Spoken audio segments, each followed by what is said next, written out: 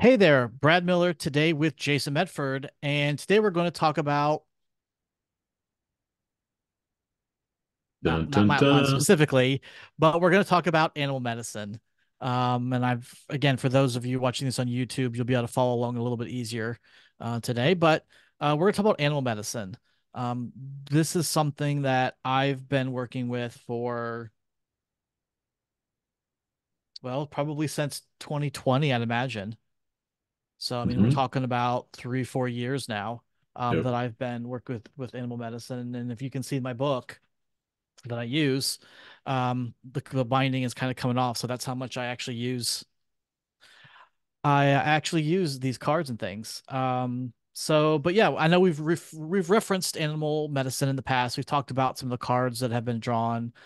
We've talked about some of the animals that we've seen and how that's kind of been something that's given us some guidance or messages and things like that. So, but we never really talked and done a whole session just on what animal medicine is and things. So I figured that would be a good thing to talk about in this episode. Um, Again, because I know I draw cards pretty much every day and Mhm. take messages and get guidance from it. But how do you use animal medicine in your spiritual path? Yeah, so it's interesting because and if we talk about kind of in general, right? So Brad has animal medicine cards. I have the same deck myself. That when I use them, I use that deck. But kind of in a general sense, right? Is like why would you because animal medicine comes to us all the time in different ways. And a deck of cards is just one way, right, to get it. Because effectively, right, each animal is bringing us messages, each animal is bringing us maybe confirmation, but often they're also bringing us healing medicine as well, right? So certain animals will show up in our lives to help us heal as well. And so even four-legged animals that are running around your house like cats and dogs, those are bringing medicine to you, right? Mm-hmm. And so typically, when people might use them, they're looking for an answer. They want maybe, term some people use is divination of some kind of, they're searching for an answer, and so they might pull cards. And so cards are very common, whether that's tarot cards, whether it's, I mean, there's a whole bunch of different types of cards out there. I have probably five or six different sets, but I don't use cards in my regular practice, right? I have them when I feel like I need to use them. I use them as a tool, but it's not a tool that I use very much, right? Where Brad, you use them pretty much every day, right? Mm-hmm. And so how I tend to do animal medicine more is when I come across uh, animals in nature or have premonitions of certain animals, I will look up what the meaning is, right? And so on probably the last episode, if you listen to the last episode, we were just talking about Mm-hmm. one that I had gotten this morning, the day that we're recording, where I was thinking about something, a hawk flew by. I moved on to something else. I went back to thinking about that again later. Hawk flew by the other way, right? And so what I typically do is, again, I could pull out my book, and it's probably a good idea for me to do that today at some point because I saw the hawk twice, right? And it's not a coincidence. I don't see hawks every day, right? And so when a hawk shows up, then I should pay attention because a hawk is bringing me some kind of medicine, or it's trying to warn me or share with me something. In this instance, I think it was a confirmation about what I was thinking about. But there's probably more if I sit down and read the chapter on hawk. Some of the words on the page are going to jump out to me, and they're going to jump out to me today differently than they did any other day. But I know hawk means messenger, right? That's their main thing is hawks represent messages. So, with certain animals, I just kind of know kind of the word or two that goes along with them. Like deer is, gentleness and things like that. We talked about swan being grace, right? Hmm. And so, to me, obviously, that hawk was bringing me some kind of a message. I think I know what it was, but I could now sit down and read that chapter and see what words jump out to me differently today. And that's going to be probably the message that I need to hear. Right. Hmm. And again, that, the book and the card deck that we have, I think there's like 50 or 60 animals in there. Hmm. But obviously, it's not all animals. And so some of you might be going, well, how do I find out if I don't have one of those books or I don't have a card deck and I see a cardinal? Well, the internet, folks. And Google. so Google. So here's what I do is I put a standard kind of search term in. I would put cardinal animal medicine. And there's three or four websites that I usually go to, but what I tend to do is I type in that search term, whatever the first hit is in Google that day, I click on it and I read through it and see what it is. Because there's a lot of different animals that are out there that might not be in a book like that. But Hmm. you can, and again, just kind of trust that as you scan through or read through it, something will jump out at you. And when that something jumps out at you, that's the message you needed for the day, right? Hmm. So, again, we'll kind of turn back to Brad because we know you drew Swan this morning, Yep. right? And so again, I'm sure, maybe explain, your process, but again, I'm guessing that as you read Swan today, it was different or a different message came out than maybe if you pulled it 3 weeks ago. Sure. Yeah. Because again, pretty much every day, sometimes I do on the weekends, my schedule gets a little different, whatever. But most weekdays, I sit down. One of the first things I do, I sit down, I write in my journal a little bit, do some gratitude work, and then I pull an animal card. And I use the animal cards for me, to, give me, um, maybe some things that I can work on for the day, maybe something to kind of remember, to kind of keep in the back of my head as I go through the day. For instance, so for this morning it was Swan back here, Swan card with Grace, which talks about, allowing things. And I know we talked a little about, the idea of self-love and stuff like that. And so what I'll read through in the mornings, and then I will write down kind of what comes out to me, every morning. So after I've read through it, I was like, all right, so these kind of things coming to me. So I'll write them down in my journal. But then I try to keep that in mind. And that's one reason why I've got this little stand here so that I can remember what I'm supposed to be thinking about today. This is Mhm. Swan. And so that came through today when trying to come with a podcast topic. Normally I like to have a couple of topics that we can talk about. I try to maybe get a little quiet. And even yesterday, I sat for 20 minutes here in silence, trying to see what if something would come to me. And I didn't get anything come through. I took my shower this morning, kind of did the same thing, and nothing came through. And so my taking of the swan and the grace is to allow whatever comes out to come out. When it came to that podcast episode, being okay with not having a topic. Sometimes that's just a lot of pressure to try to come up with stuff. I mean, if you ever try to write something or, come up with ideas or, try to be creative about something, there's a lot of pressure sometimes can come with ideas and coming up with topics and stuff. And so rather than get all up about the fact that nothing was coming, that I didn't have an idea, um, just to allow, just to be okay with it. We talked, I think, a couple episodes ago, about surrendering. all right, well, I didn't have any ideas top of mind. We'll just see what comes as we go and we start talking about it. Because there's something that needs to be said, but it'll come through us in some way. And so that's how I use my swan card today. Um, sometimes it doesn't always hit right away.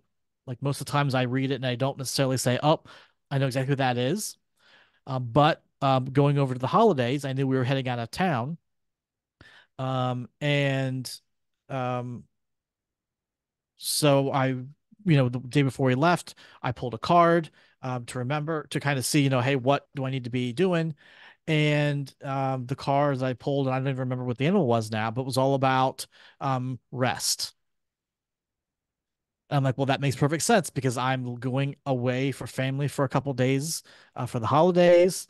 And this is a reminder that I need to just be relaxing and enjoying and not getting all, um, you know, worked up about what things are going on and, what am I doing for the law practice and all this other stuff just to enjoy peacefulness and the relaxation and let my body, my mind, and everything else kind of relax. And so that was a card that I had while I was gone and kind of sat with that one. And so it doesn't. Sometimes it comes right away and it pulled it and was like, "Yep, that makes perfect sense for going out for a couple of days for vacation over the holidays." Sometimes it doesn't strike me right away, like the Swan card. It took a while. I had to be in the shower and I'm like, all right, that's is what I'm trying to be that I need to learn today. And other times I don't necessarily consciously get the message. It's there, it's something that's percolating subconsciously, but maybe I don't necessarily see that connection right then and there. Um, and that's okay, Mhm. it's not necessarily meant to be instantaneous. There's still things that I'm getting out of it, even though if I can't see it right in front of my face. So Yeah, yeah, and that's my daily card. I think it's interesting, now especially too. I mean, I live in an area where there is wildlife around. Mhm. And so, we get certain things, but sitting out on my deck, I see different animals different days, right? Mhm. So, but a lot of us, even where I live, it's still a city kind of feel, but nature hasn't really left, right? The coyotes and the lynxes and all the other kinds of stuff are still here, right? They're still wandering around, all the birds, everything else. But, most of us don't live out in nature or live in a place where we aren't not going to probably have that sort of proximity to animals. And so that's why things like animal medicine cards and pulling Mhm. them is just brings those animals into our awareness. It energetically brings them in. It allows the healing. But it's not just cards either. Right. So, I'm sitting in my office and I have a statue of two hummingbirds right in front of me because hummingbirds are a very important bird to me for a lot of different reasons. And so I always have hummingbirds around me. Now, I have hummingbirds around me outside too sometimes. And even in the dead of winter, not every day. When I was in California, they pretty much were on my birds of paradise almost every single day. We don't really have But winter though in LA like that no, though. no, So but I still have hummingbirds here. I have hummingbird feeders. They'll come. Sometimes they'll even come and they'll sit and they won't even drink and they'll just look at me they're because I judging have you. yeah, no, well, they're doing something else because I have a very special relationship with hummingbirds. Yeah. So I have a statue of two hummingbirds right in front of me in my office, right? I have a little, Mhm. medallion here that a friend of mine gave me that has a hummingbird on the top. And those of you that are Mhm.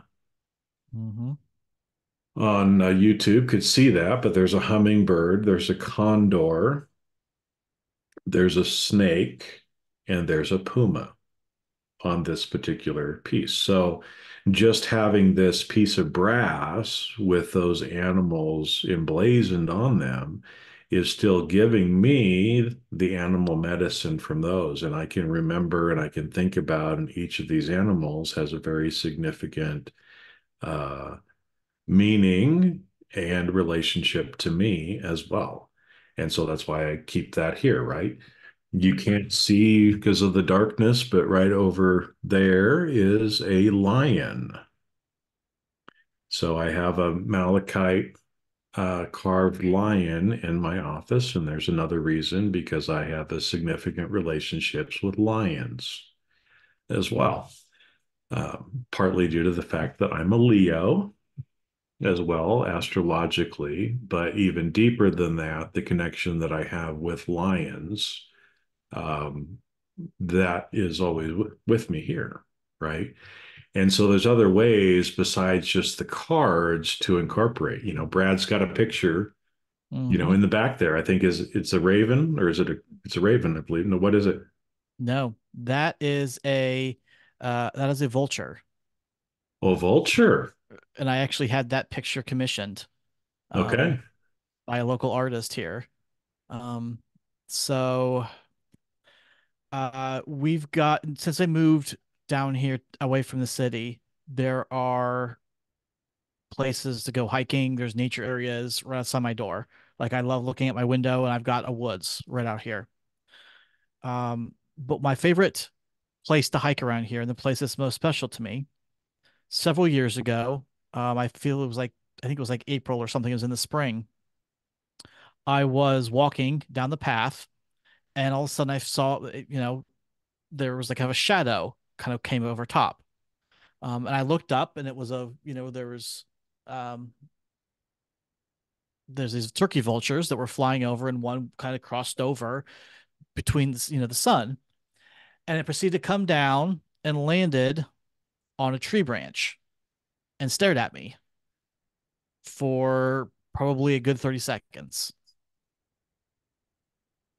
And so ever since then, since over this side actually, uh the vulture has that special meaning for me.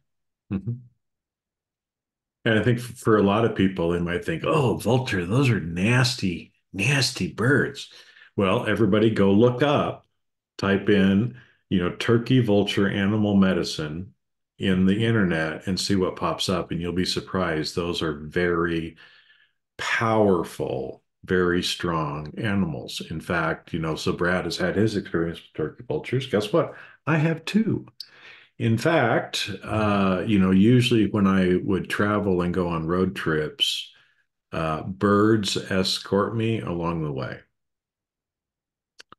And I know it sounds crazy, but Not birds those who are listening es to us, nothing's crazy anymore. They've pretty much just birds escort me on my trips usually. And they typically show up in the form of ravens, crows, and turkey vultures. And so I remember there was one particular trip that I took when I was in California, and the whole, I went from where I was living in Long Beach up to Ojai, which is in little mountains outside of LA.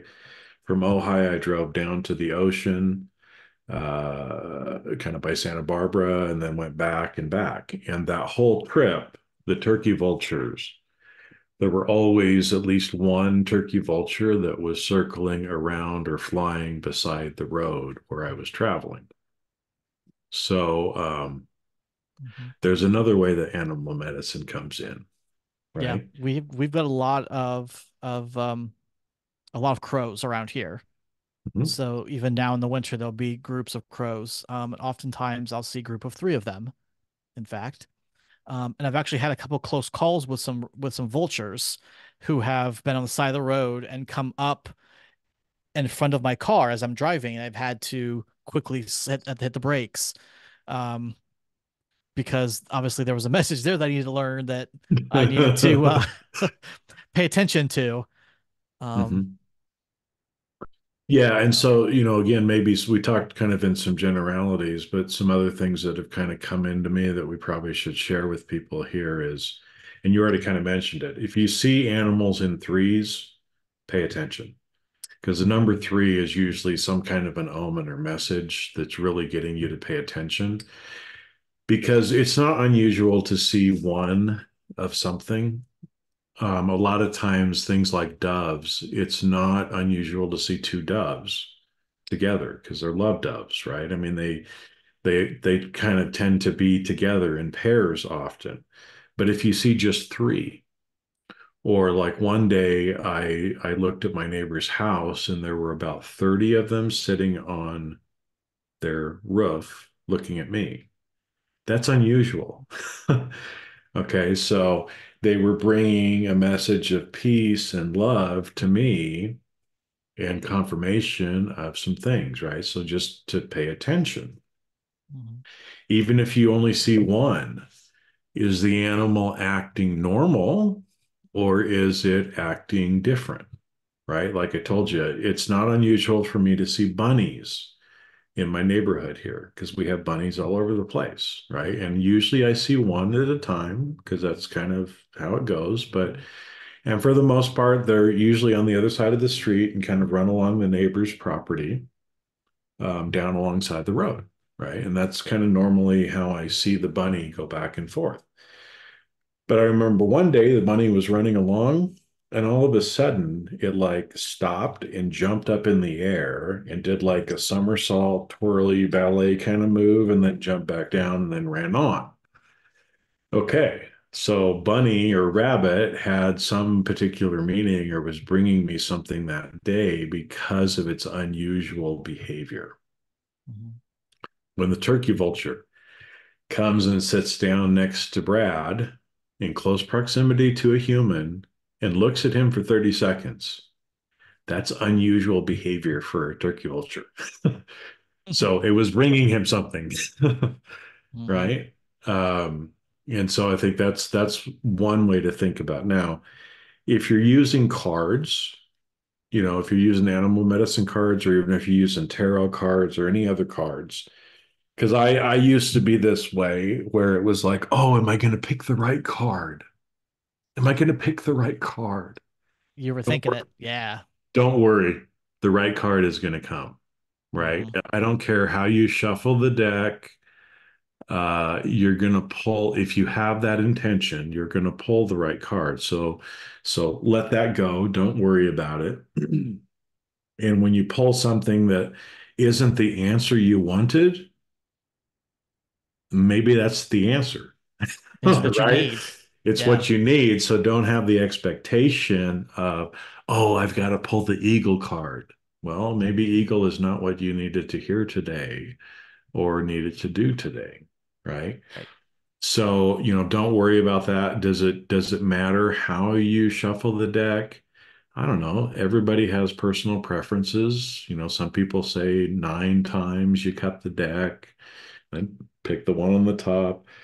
I usually It's whatever feels right for you. If you feel Mhm. like today, just pick the one off the top, then pick the one off the top. If you feel like you should shuffle the card 3 times, then shuffle the card 3 times, right? If you want to cut it 9 times, then cut it 9 times. It doesn't matter. You're going to get the answer, um, that you're supposed to get, Mhm. however you end up pulling it. Yep. Yeah. What's important, and we talked about this before, is kind of the intention behind it, Mhm. and the answer, whatever it is that needs to come up, will come up. And I've had that problem too, where I kind of want something like, oh, I'd love to have an eagle. Like I'd love to have, something like that, or I'd love to have the raven or the owl, some animals like that. Um, and I don't get them very often. Like I Mhm. probably some of those are some of the ones I get the least, in fact. The ones I get a lot are things like the not the jackal, but the coyote. Mhm. I'll stuff like that. I'll get the dolphin, Mhm. or I'll get spider. Mhm. Different things like that, that I'm like, if I had to just pick an animal, I would never pick, a spider. Like spiders are kind of creepy, crawly, and all that kind of, you know. Well, no, and it's so I'll tell you too, because along with this too is, you know, because you're listening to us here, right? You're already kind of on the path and realize that a lot of the stuff that we're taught is not true, and you just need to throw a lot of it out. But one of those is our association with certain animals or Mhm. what we perceive belongs to certain animals. Like a lot of times people think, oh, snakes are disgusting, spiders are disgusting and nasty. No, they're both very powerful animals. And if you actually get into and understand the medicine or have some of the medicine from them, you'll see that they're very good. And example for me as well. So, I already told you that I'm a Leo because that's when my birth happens during the zodiac signs, but I'm also a rat in the Chinese zodiac. And so again, a lot of people look at it and go, rat, right? And most of my life I've been, oh man, rats are disgusting, sort of thing. But no, rats are not disgusting. Rats are one of the smartest, most intelligent, most resilient animals on this planet. Hitchhiker's Guide to the Galaxy. Yeah, well, and if you've ever tried to trap or poison them, you know how smart these little fuckers are, too, right? And so it's probably about a year ago now. I was in San Francisco, and I was in Chinatown. I was specifically looking. I wanted to find a statue of Lao Tzu, and Lao Tzu is the one that wrote the Tao Te Ching. So I went to Chinatown. I was staying close in the area, and I went to Chinatown trying to find a statue of Lao Tzu. And so I was in this store where, there's lots of Confucius and other people around, but I started chatting with the owner, and she's like, "Oh no, I think I do. Come here, come here, come here." But she only had like this smaller one of three of them. She only had one of the Lao Tzu. So I started talking to her, and I ended up buying them. And I don't know how it came up, but it was no, I think it must have been, I don't even remember now how it came up, but somehow it came up that I was a rat, zodiac sign. And she's like, "Oh, rat, rat, very powerful, rat leader." And I'm like, "What?" And so she started to get in and explain a little bit more about how powerful actually the rat zodiac sign is in the Chinese zodiac. Completely blew me away, right? So again, it's like uh don't discount or let what the world has taught you about certain animals believe that, Hmm. because certain things like cockroaches, those are powerful little buggers, right? And there's a lot of power in cockroach medicine. Now, I know they scurry around and they startle people and they scare people, but read up on cockroach medicine and you will find out how amazing it is. And I went through a stage in my life where I had a lot of cockroaches. And it wasn't because my house was dirty. It wasn't because my house wasn't sealed up or clean. It was because I needed cockroach medicine and they found me. To the point to Hmm. where sometimes we might go away for a day or two and we come home and there's like 12 dead ones in my house. That's unusual, right? Or they just, instead of scurrying away like the vulture, they just stand up and kind of turn their head and look at me for a little while and then scurry off. Again, unusual for a cockroach. So, Yeah. No, like I said, anyway, yeah, vulture is the same. Yeah, no, vulture is the same way. I mean, people think of vultures as, these ominous things are associated with death and, that kind of stuff. But when you read up on vulture medicine, well, it's the same thing with ravens and crows, right? A lot of mhm, people, because of, I don't know if Hollywood or whatever else it is, but they always think it's that Edgar Allan Poe's fault. there we go. There we go. It's Lenore. all his fault. Yeah. But ravens and crows both, a lot of people think that they always bring bad omens. Oh, no, they don't. They are very powerful, and they're not bringing, dark messages to you. And so kind of throw a lot of that stuff out. Okay. And the other thing that kind of popped in too that I just felt we should probably address is, and again, whether you're using, animal medicine cards, other cards, reading horoscopes, anything like that, all of the words are not for you, right? So there's certain words in the book or the chapter that are going to jump out to you, Mhm. but the whole thing doesn't relate to you at that particular point in time, regardless of who wrote it. And so don't read more into it than just what you're supposed to get for the day. Mhm. And don't let it dictate your life, right? So some people, will pull cards, and unless it's an auspicious day for them, they won't ever leave the house, or they won't, do certain things or engage in certain things. And these tools are not intended to be that way. They're intended to give you guidance, and yes, sometimes a warning, right? To be, on the lookout for certain things maybe happening, or think, just to bring into your awareness. But don't just live your life around what the horoscope says for the day, or what the animal card might say for the day, right? Give it some consideration, but they're not there to dictate um, how you live and every decision you're supposed to make. And I Mhm. think that goes along with any kind of divination thing. Um, you don't want to always use those for making every decision, Right. right? Tools and helping you make a decision is important in one way, but what's even more important is to learn how to do it without using tools. And maybe we'll talk about that on another episode too. But and not just rely uh,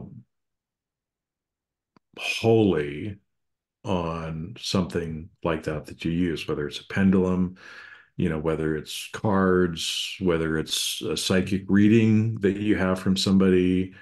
I knew one person that was like they had an Akashic record psychic that they would refer to for everything and anything in their life. And it's like, have a little agency, make your own fucking decisions, right? Instead of trying to just do everything by the book. Because at the end of the day, every decision that we make is the right decision anyway. We might make a different decision in the future, but every decision that you make is the right decision to make. And everything is going to work out exactly as it's supposed to work out anyway. But these tools help raise your awareness and help you tap into some of that intuition, right? Mhm. Because again, when I'm sitting there and I see the hawk fly by, I have to again go into myself and say, oh, I think hawk means this. Is that what it means? I get the feeling, right? Hawk comes back later. Same kind of thought pattern. I think this is what it means, right? In fact, as I'm relating it right now, I'm feeling it again, right? So as Brad read his swan card this morning, again, I'm sure he was asking himself questions Mhm. as he was going through it and feeling into what does that mean for me right now, today, in this Mhm. situation, in this context that I'm in. I'll guarantee you, if Brad pulls a swan card tomorrow, it's going to have a different meaning for him. Probably going to be a different meaning tomorrow than it was today, but can we tap into and really kind of get the message from the universe of what it means for us at that particular time. Yeah. Yeah, you gotta be careful because it's really easy, I think, to rely on some of these things, and to the extent where you don't, like you said, you're afraid to leave your house. You're afraid, many books, movies, or whatever, talking about how somebody gets a sign that says, oh, well, heck, most of the Greek tragedy is all about things like, you're going to kill your son's going to kill you or something.